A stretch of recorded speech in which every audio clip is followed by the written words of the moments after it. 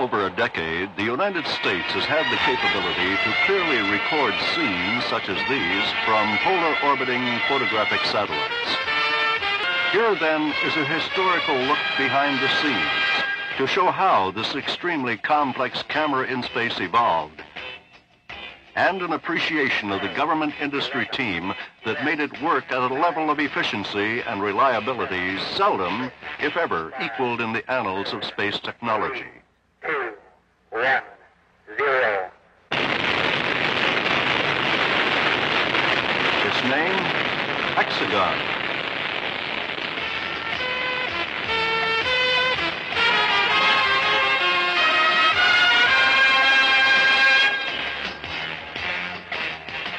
In 1966, the Hexagon program had reached the formal competition stage, and both the CIA and the Air Force established program offices.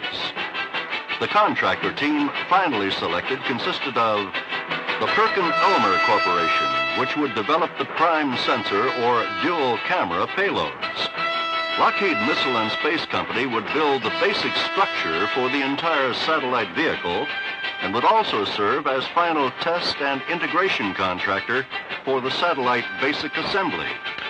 McDonnell Douglas Astronautics Company to design and build the large re-entry vehicles used to return the exposed film loads from orbit. General Electric, who would build the Mark V re-entry vehicles in which film from the ITEC mapping camera system would be returned separately from space. The ITEC company, to be responsible for manufacturing, testing, and operating the precision mapping camera system for accurate positioning data. The Eastman Kodak Company, to produce and process the various ultra-thin base black and white and color films for both the prime stereo cameras and the mapping camera system. The Martin Marietta Corporation would provide the liquid-fueled Titan 3D launch vehicles, and the United Technology Corporation would furnish the solid rocket motors needed to launch the 10-foot diameter Hexagon satellite vehicle.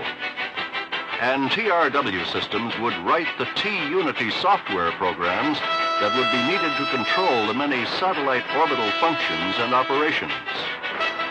The development of the Hexagon system was an ambitious program requiring the solving of many formidable engineering problems. The entire launch vehicle would weigh nearly 1.5 million pounds and stand 160 feet tall.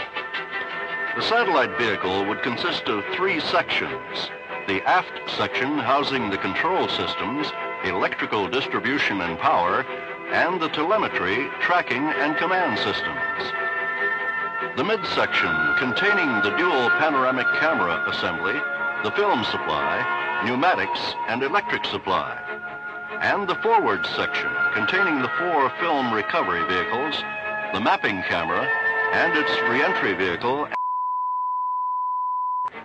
The length of the film path from each supply assembly through each camera system and into the first recovery vehicle is almost 100 feet. Each supply assembly provides 150,000 feet of film to each camera at controlled constant velocities of up to 70 inches per second under specified tension. The looper assembly in each film path serves as the interface between the coarse and fine film transport systems and allows the total length of the film stored in it to be constant. This enables the fine film transport system to supply film at speeds up to the 200 inches per second required at the camera's focal plane. The dual camera assembly contains a pair of rotating panoramic cameras. One camera looks forward of the satellite vehicle and the other looks aft. Each camera has a 60-inch focal length and f3 folded optics. The optical system, which contains both reflecting and refracting elements, is mounted in a cylindrical housing called the optical bar. Light enters the aperture of the corrector plate, is reflected off the folding flat onto the 24-inch primary mirror. The primary mirror focuses the light back through the field group mounted in the folding flat center hole and then onto the film focal plane. During photography, the optical bars rotate continuously through 360 degrees to provide cross-track scanning, but photography actually occurs only between 30 degrees and 120 degrees of each rotation. In each optical bar, a platen which directs the film across the focal plane is electronically locked to the optical bar through 130 degrees of scan.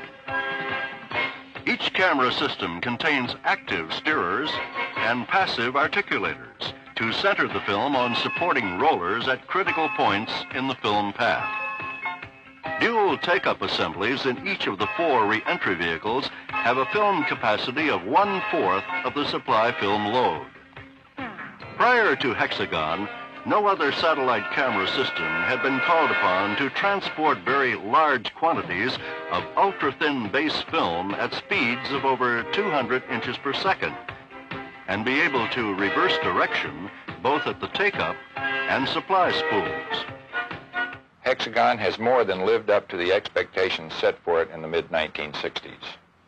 Its panoramic cameras have recorded vast areas with the resolution necessary to fulfill its charter as our primary search and surveillance system. The panoramic stereoscopic eyes of Hexagon have indeed provided the eternal vigilance which is still the price of liberty. For that accomplishment, we must thank the dedicated team of government and contractor people, the scientists, the engineers, the mission controllers, the image analysts, all working together to show once again the technological achievements that a free people can attain in the preservation of freedom. 5, 4, 3, 2, 1. Hexagon, Sentinel of Liberty.